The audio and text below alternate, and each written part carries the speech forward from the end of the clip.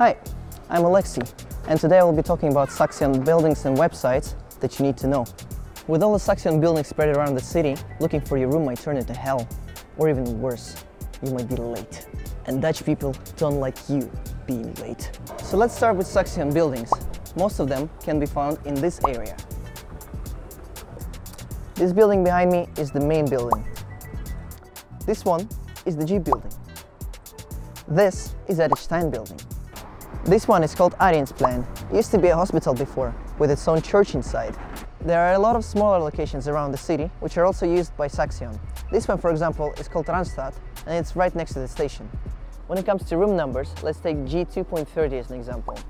The first letter stands for the campus, then the next digit is the floor number, and then the remaining digits are the room number.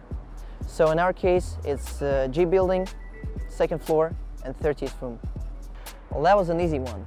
What about W2.15? Well, W stands for Wolvenkamp, which is a part of the main building. And then what about RA 2.03? Well, that's the left entrance to the building that's next to the station, and RB would be the right entrance.